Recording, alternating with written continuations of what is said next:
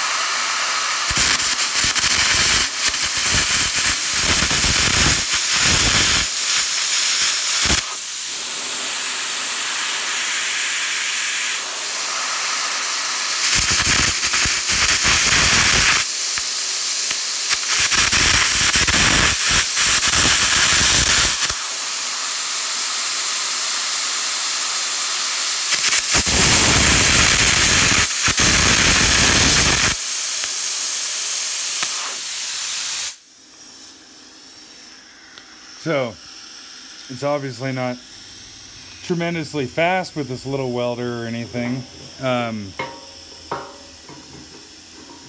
you're not removing a whole shitload of material all at once or nothing like that. And obviously I'm not the greatest operator of this either. I could use some more practice, but it works.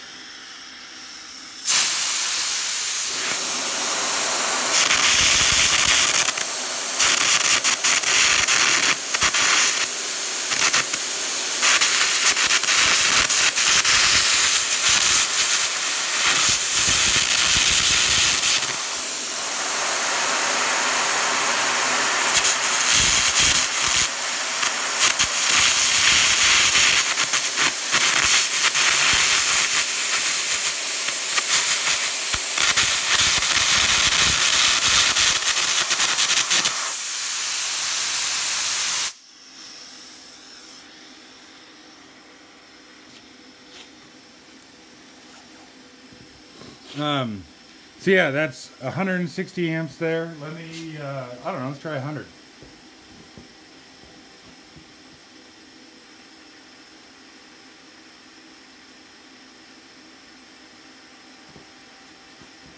Okay, faceplate of the welder says 99.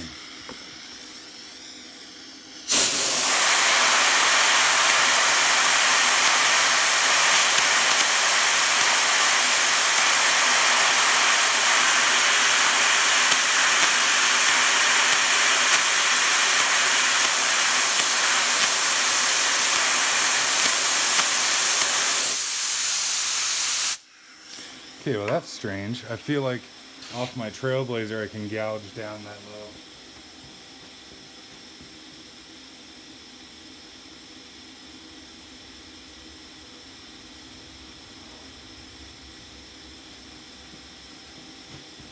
Okay, 140 now.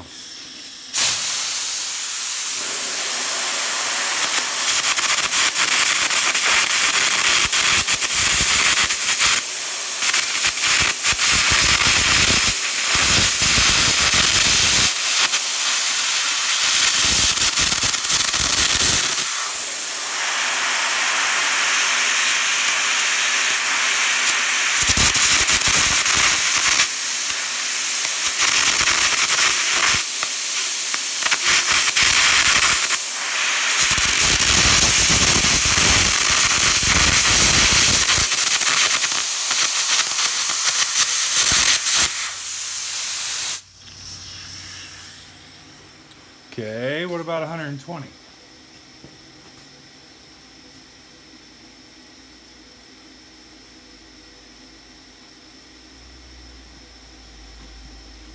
And it's displaying 119 right now.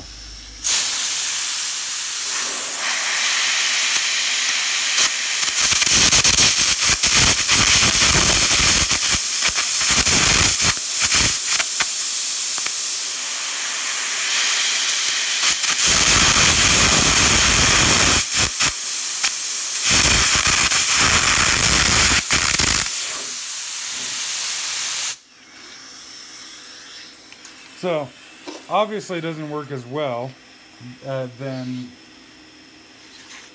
when it's turned up higher, or if you just simply had a bigger power supply too.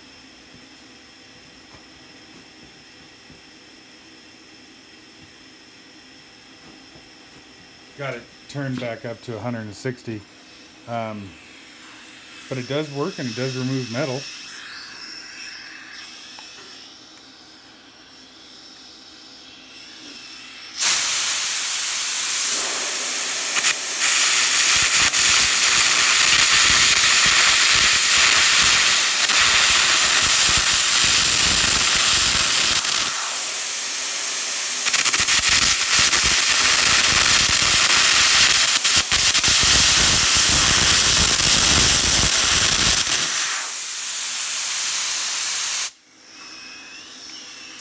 And, you know, sure beats grinding, or if you can't get a grinder into a certain position or whatever, you got a tight spot that you got to access or something, this obviously would suffice. But yeah, so cables, and hooked up into the cute little Everlast. And yeah, you know, I'm sure it's hard on it.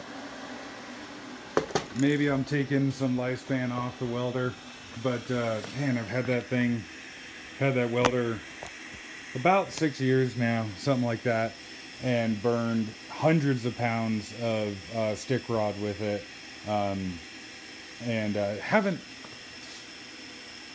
done a shitload of TIG welding with it, but a fair bit. And yeah, it's also a plasma cutter, and the plasma torch that it comes with is a raging piece of shit.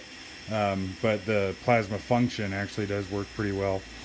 But yeah, just because you read on the internet somewhere that some dude tells you that you need 1,000 amps and 400 CFM of air to carbon out, don't believe it, and don't just automatically believe what that guy says. And if you got a carbon arc torch, just give it a try and see what she does. The one thing that you do need with this, though, is a pretty good supply of air.